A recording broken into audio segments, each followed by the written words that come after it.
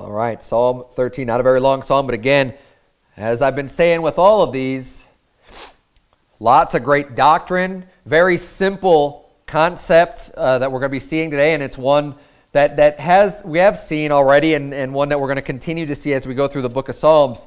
But there's one point in particular I'm going to be spending the most of my time on this evening.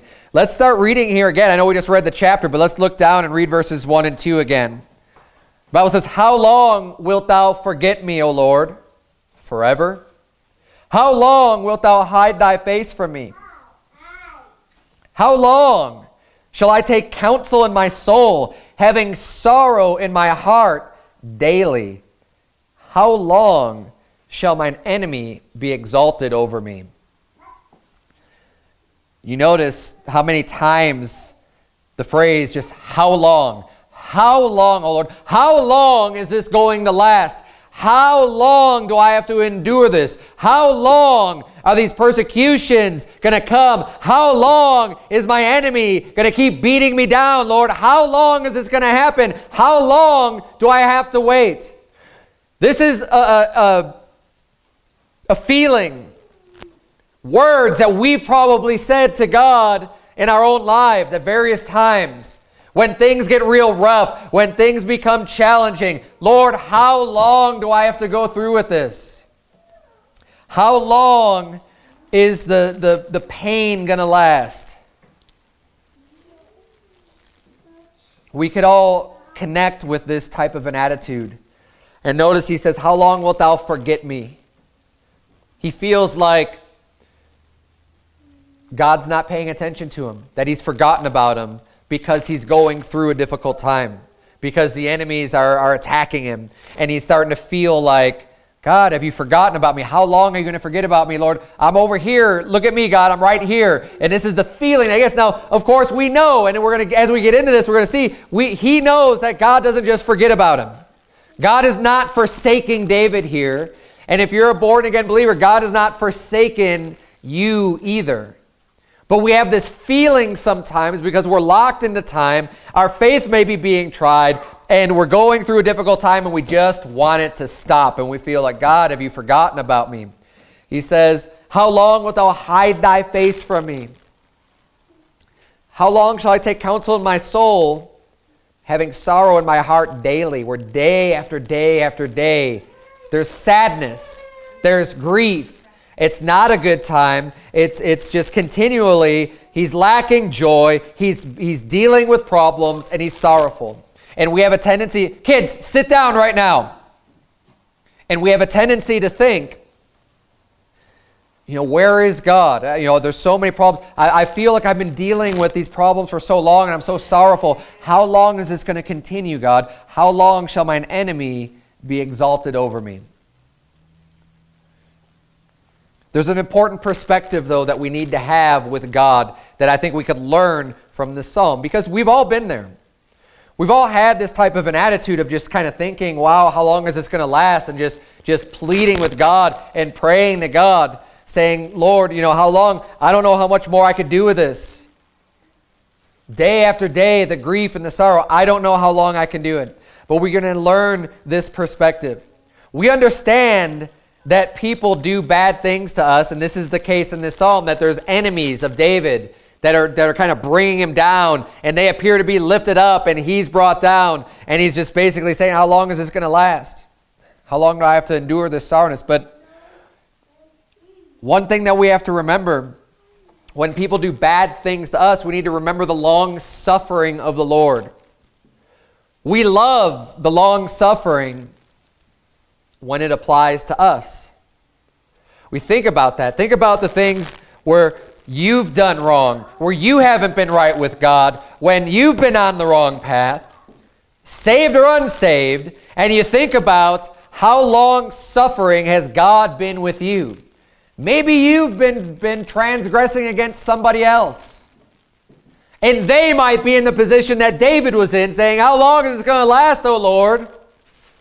When God is being long-suffering for the other person's sake. Because God is merciful and long-suffering, and we're going to see those attributes spelled out in multiple places. We need to remember the long suffering of the Lord regarding our own transgressions. Flip over, if you would, to Psalm 86. Psalm 86. You're in Psalm 13. Just flip over to Psalm 86. We're going to start reading in verse number 12. The Bible says, I will praise thee, O Lord my God, with all my heart. And I will glorify thy name forevermore. For great is thy mercy toward me, and thou hast delivered my soul from the lowest hell. He's glorifying God. He's praising God for delivering him from hell, for saving his soul. Right? Let's keep reading here. Verse number 14. O God, the proud are risen against me, and the assemblies of violent men have sought after my soul, and have not set thee before them. So now he's done glorifying God for his salvation, and he's going to God and asking him for help against the proud. He's asking him for help against the people that are not godly, that have not put God before them. Verse number 15, but thou, O Lord, art a God full of compassion and gracious, long-suffering, and plenteous in mercy and truth. We see these great attributes of our Lord. Full of compassion. He understands what we go through. He feels our pain. He's gracious. He gives us things we don't deserve. He's long-suffering. He doesn't just snap at the drop of a hat. He doesn't just turn around and just give us, a really strong rebuke or a very severe correction when we do the smallest infraction. He's long-suffering over us and plenteous in mercy and truth. Verse number 16, O turn unto me and have mercy upon me. Give thy strength unto thy servant, and save the son of thine handmaid. Show me a token for good, that they which hate me may see it and be ashamed. Because thou, Lord, hast hope in me and comforted me. We see these attributes of God being full of compassion and gracious and long-suffering. And we see that being in connection, though, as is the case in Psalm 13. It's a very similar situation that the psalmist here is calling upon the Lord to have mercy upon him and to be long-suffering towards him, to be long-suffering in the sense that, hey, I know that I haven't always been good or right, but Lord, mine enemies are prevailing over me. Please help me. Please show mercy to me by doing justice and judgment upon them. But we also have to remember, with other people who are attacking us, it's one thing if you have a reprobate that hates God, that is being your enemy and attacking you. We don't expect God to be long-suffering with them. And we're going to pray imprecatory prayers. We're going to pray for their destruction. And at that point, you're going to have this, how long, O Lord, as is going to be the case in the book of Revelation, just before the rapture, when the martyrs are appearing before the throne in heaven. And they're saying, how long, O Lord, holy and true, dost not avenge our blood? When you have the God-haters that have taken the mark of the beast, that are reprobate, that are going around and killing the saints and torturing them and tormenting them. We have that same type of an attitude. But there's often times where we may have enemies where it's not from some God-hating reprobate, but that we are being persecuting, we are enduring, as was the case with the Apostle Paul. So turn, if you would, to 1 Timothy chapter 1. 1 Timothy chapter 1. Think about the Apostle Paul. And we have to remember that there are people like the Apostle Paul that exist in the world. And you may be on the receiving end of, well, he wasn't the Apostle Paul, he was Saul.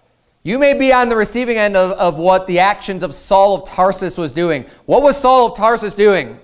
He was going around and persecuting the church. He was hailing men and women, pretending to be on their side, and then casting them into prison. He was trying to find, who were these Christians?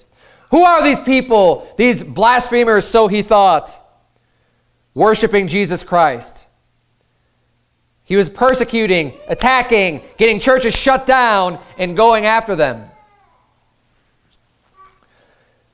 You may experience something like that from a Saul of Tarsus and go, how long, O Lord? How long are you going to let our enemies prevail? But what we have to remember is that we serve a long-suffering God. God is long-suffering and full of mercy, and we thank God for that for ourselves, but we have to remember that He's also a long-suffering God for other people as well. And sometimes, yes, they're wrong. Of course, they shouldn't be doing those things. Saul of Tarsus shouldn't have been persecuting the church, but he did, because he did it ignorantly in unbelief.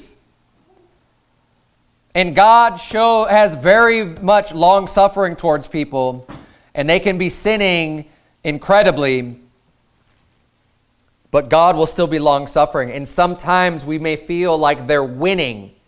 They're not winning, but God is just being long-suffering and merciful towards them. And we need to be able to remember that, so that way we don't get discouraged when it seems like nothing is happening, when it seems like nothing is being done. I do turn to 1 Timothy chapter 1, verse number 15. The Bible says, "This is a faithful saying and worthy of all acceptation, that Christ Jesus came into the world to save sinners, of whom I am chief. Howbeit for this cause I obtained mercy, that in me first Jesus Christ might show forth all long suffering for a pattern to them which should hereafter believe on him to life everlasting." So with all that the Apostle Paul did and all of his persecution of the church and everything that he was doing, where other people would be saying, "How long, O Lord? How long do you not step in? How long do you save us? We feel like we're being forgotten here. This Saul of Tarsus is coming in, and he's persecuting us, and he's causing us to flee in other cities, and he's coming in and he's throwing people into prison. How long is this persecution going to last, O Lord?" But we see that the Lord was long-suffering. He was allowing that persecution to happen, not necessarily because of the people that were righteous, the people who were serving the Lord, but because of Saul of Tarsus. The Lord was showing his long-suffering on Saul, because it wouldn't be much longer before Saul of Tarsus became Paul the Apostle, before he put his faith on the Lord Jesus Christ and he himself got saved. We see there in verse number 16, he says, "Howbeit for this cause I obtained mercy." See, what God was doing is he's showing a point, he's proving a point, that if I could obtain mercy, anyone can. You could see how bad the Apostle Paul was when he was Saul of Tarsus and all the persecution that he gave. And he says that in me first, Jesus Christ might show forth all long suffering for a pattern to them which should hereafter believe on him to life everlasting. So that people don't think that they're just beyond redemption, even when they have done things that were really bad, as the Apostle Paul had done previously. And it demonstrates that the Lord has so much long suffering and allows things to happen because he doesn't want anyone to perish. That's what the Bible says in 2 Peter chapter 3, verse 9. "The Lord is not slack concerning his promise, as some men count slackness, but is long-suffering to usward, not willing that any should perish, but that all should come to repentance." And of course, this is referring to, in the end times, in the latter days, that God's not slack concerning his promise. Jesus Christ is coming back, even though people are going to be mocking that and ridiculing that, and there's going to be a lot of wickedness abounding, and people are just going to be making fun and mocking, say, "Well, when is the Lord coming back?" And he says, don't confuse what's happening. And we need to make sure that we don't confuse sometimes what's happening in our lives. When it feels like God's not stepping in, well, just remember that maybe he's just being long-suffering towards someone who may be your enemy, but ultimately isn't a God hater. Saul of Tarsus was not a God hater. He did what he did ignorantly in unbelief, and God was long-suffering towards him. Why? Because he didn't want the Apostle Paul to perish. He wanted Saul to get saved. And that's why, before Jesus Christ comes back, that he's going to be long-suffering and allowing so many things to happen before he actually does come back, because he's not willing that any should perish, but that all should come to repentance. God so wants people to get saved that he allows things to continue until it crosses a line, until it crosses a point to where he has to step in.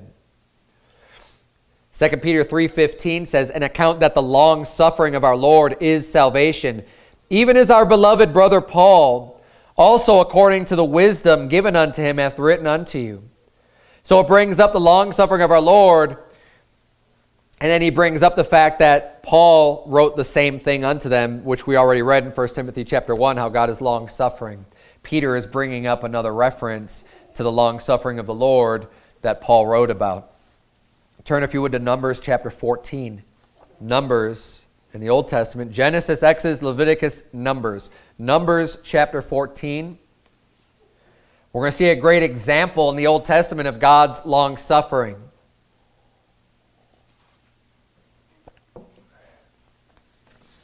And there's a lot we could learn from this one story about Moses and the children of Israel and the Lord, and how long-suffering the Lord really can be. We saw a great example with the Apostle Paul. We're going to see another great example here in Numbers chapter 14. We're going to start reading in verse number 11. The Bible reads, "And the Lord said unto Moses, How long will this people provoke me? And how long will it be ere they believe me? For all the signs which I have showed among them." Now, what's really interesting right here, remember we were reading in Psalm 13 where David's saying, "How long, O Lord? How long, God? How long are these people going to triumph over me? How long am I going to be sorrowful? How long?" But now look who's speaking in Numbers 14, verse number 11. It says, "And the Lord said unto Moses." So the Lord is the one speaking here. God is the one saying, "How long, Moses? How long are these people going to provoke me? How long will it be ere they believe me? I'm doing all of these miracles. I'm doing all this stuff for the people. How long is it going to be before they finally trust me? Before they finally believe?" God can have that same question. How long is it going to be? What else do I have to do?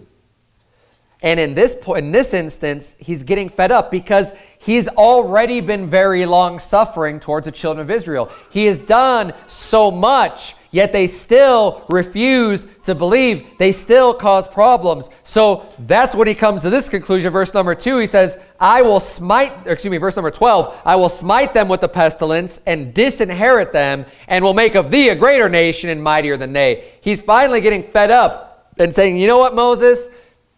I've done so much for this people. How long is it going to be before they finally believe me?" He says, "I've had it. I'm going to destroy them, and we're going to start all over with you." But then Moses intercedes. Look at verse number 13. This is all really interesting. Pay attention to this story. Verse number 13, "And Moses said unto the Lord, Then the Egyptians shall hear it. For thou broughtest up this people in thy might from among them, and they will tell it to the inhabitants of this land. For they have heard that thou, Lord, art among this people, that thou, Lord, art seen face to face, and that thy cloud standeth over them, and that thou goest before them by daytime in a pillar of a cloud, and in a pillar of fire by night. Now if thou shalt kill all this people as one man, then the nations which have heard the fame of thee will speak, saying, Because the Lord was not able to bring this people into the land, which he sware unto them, therefore he hath slain them in the wilderness.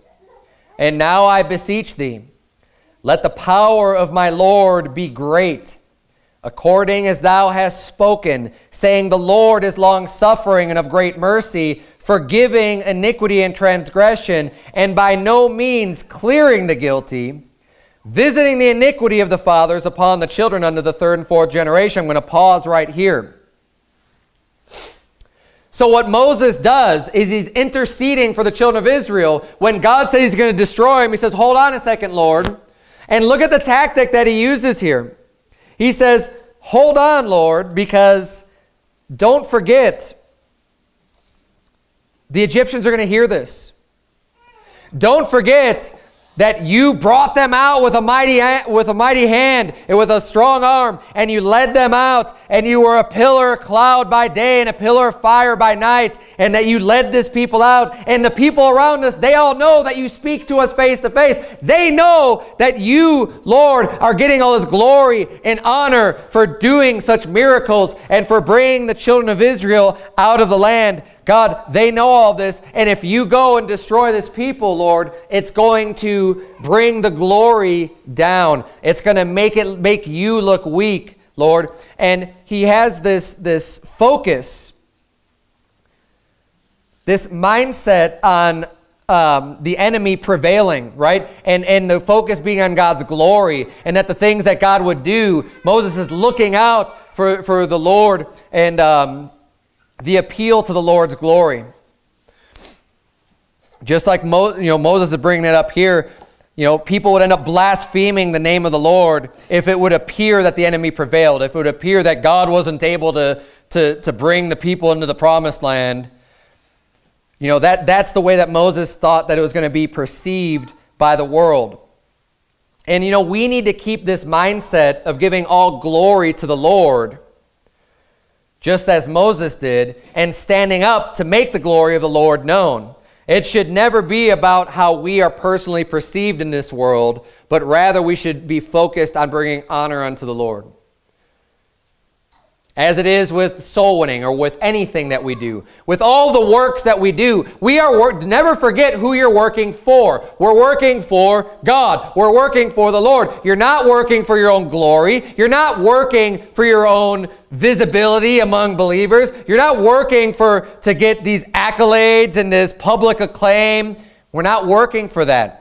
We're working to bring glory unto the Lord. We're working to magnify the name of Jesus Christ. We're working and trying to lead people to Christ, and that these great works that are being done can be spoken of to the unbelieving world, that there is a Lord in heaven, that there are things being done, that God's name will be glorified. That is why we do the things that we do. And when there are problems happening, that's a good appeal. Now, I'm going a little bit out of order in my notes, but David was basically doing the same thing in Psalm 13, because he was worried about the people. In Psalm 13, verse number 3, the Bible says, "Consider and hear me, O Lord my God. Lighten mine eyes, lest I sleep the sleep of death.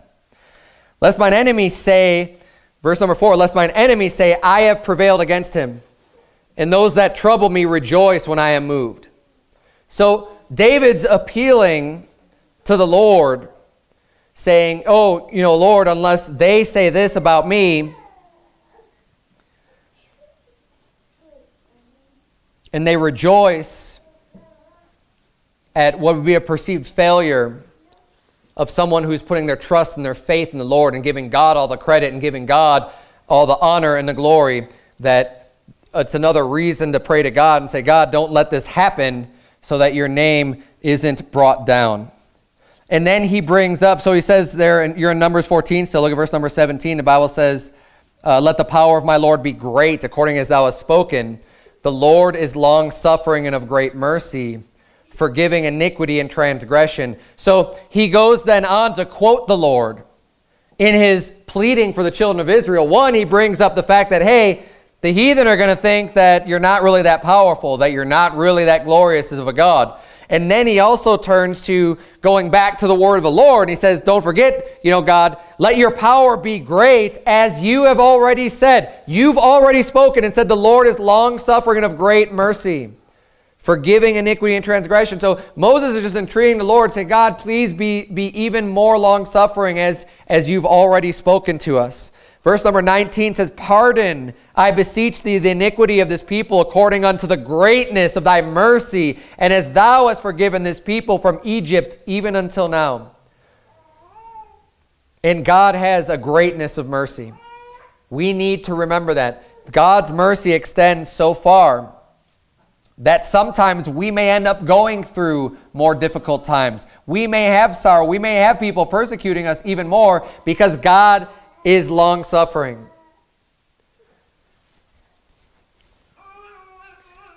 Because maybe those people who bring persecution might end up getting saved. And God is trying to give them a chance. We need to keep this in our minds and not just getting a really bad attitude or a bitter attitude towards the Lord. But remembering that can help to get through those times where we say, how long, O Lord? Verse number 20, and the Lord said, I have pardoned according to thy word. But as truly as I live, all the earth shall be filled with the glory of the Lord. And the Lord spake unto Moses and unto Aaron. So jump down to verse number 26. That was verse number 21. He says, as truly as I live, all the earth shall be filled with the glory of the Lord. Verse number 26 says, and the Lord spake unto Moses and unto Aaron, saying, how long shall I bear with this evil congregation, which murmur against me? I have heard the murmurings of the children of Israel, which they murmur against me. Say unto them, as truly as I live, saith the Lord, as ye have spoken in mine ears, so will I do to you. Your carcasses shall fall in this wilderness, and all that were numbered of you, according to your whole number, from 20 years old and upward, which have murmured against me. Doubtless ye shall not come into the land concerning which I swear to make you dwell therein, save Caleb the son of Jephunneh and Joshua the son of Nun. So we also need to remember that in all of God's long suffering and mercy, there's still a limit even with his own people. Even with us, that we cannot just have a really bad attitude of kind of abusing the long suffering and mercy of the Lord, of just saying, well, it's not that big of a deal that I'm sitting and doing all this other stuff because God's long suffering. He's not going to bring anything really bad upon me. That's a wicked attitude. And yes, he will. Because God is very long suffering and merciful, but he only extends that so far. And in this situation, he was able to accomplish everything that he needed to accomplish. His glory, he's still exalted. He's still able to bring the children of Israel into the promised land, but he made sure that the people that were rebellious and stiff-necked and that were hard-hearted didn't make it in. That the people that were unbelieving didn't make it in. That those people still received and reaped what they've sown. David had the right attitude when facing persecution. Even though he wanted to know how long he would have to endure what he was going through, he never became bitter. He never had a bad attitude. Yes, he's asking the question, how long? But then he says in verse 3, I know we're going to reread this. Go back, if you would, to Psalm 13. We're going to finish up here. He said in verse number 3, consider and hear me, O Lord my God. Lighten mine eyes, lest I sleep the sleep of death. Basically strengthen me. Lighten my eyes. I don't want to die. Verse number 4, lest mine enemies say, I have prevailed against him, and those that trouble me rejoice when I am moved. Verse number 5, but I have trusted in thy mercy. My heart shall rejoice in thy salvation. Notice he started off kind of being down, right? Just how long, Lord? Things are bad. I'm sad. There's a lot of things going on. The enemy's prevailing. But then he goes on to say, but I've trusted in thy mercy. And he's, in a way, he's reminding him of himself, hey, I'm trusting in you, God. My heart shall rejoice in thy salvation. Even through the difficult times, there's still reason to be joyful, to have comfort, to be satisfied with what's going on. Hey, my heart's going to rejoice in your salvation. And he also has faith knowing that God will bring him salvation. He's already saved in his soul. He already has eternal life. But I think what he's talking about here, my heart shall rejoice in thy salvation, I think he's talking about knowing that God will step in, that God will hear his prayer, and that God will ultimately bring that physical salvation or that temporary salvation that he's looking for in this psalm. Verse number 6, I will sing unto the Lord because he hath dealt bountifully with me. And this is the right attitude that we need to maintain every single day of our life. There is not one person in this room that cannot say that the Lord hath dealt bountifully with me. Bountifully means abundantly. That God has dealt really well with you. No matter what problems you have, no matter what you're going through, God has dealt bountifully with you. He's given you so much. People here have had such good food to eat and warm places to sleep and just so many luxuries God has dealt bountifully with you.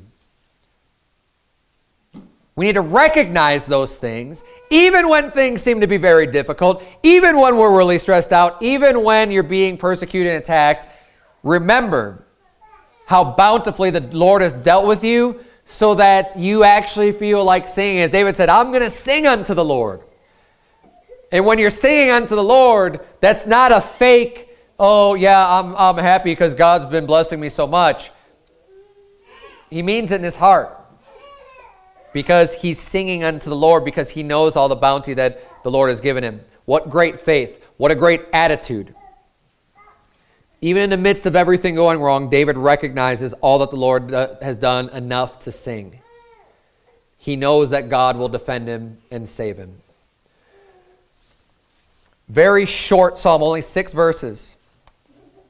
But we see the progression from verses 1 and 2 of having this uncertainty, asking God. Verses number 3 and 4, then just kind of establishing his faith and his trust in the Lord and just asking God to help him against these people that are trying to move him, they're trying to shake him. And then verses 5 and 6, just the assurance, hey, everything's going to be all right, and God, I'm still going to praise you. Praise ye the Lord. Let's bow our heads, have a word of prayer. Dear God, we thank you so much for the encouragement that we can receive from your words. God, I pray that you please help us to be long-suffering and merciful. I pray that you please help us to understand and really to be able to take a step back when we suffer persecution, to be able to look at and to consider what all might be happening and the things that might be going on and your own long-suffering, not just to us but to others. And that you'd help us to have a similar type of grace that you have extended to people, and that we would not be too focused on ourselves, but to be able to focus and have a love for others the way that you've loved us, dear Lord. It's in Jesus' name we pray. Amen.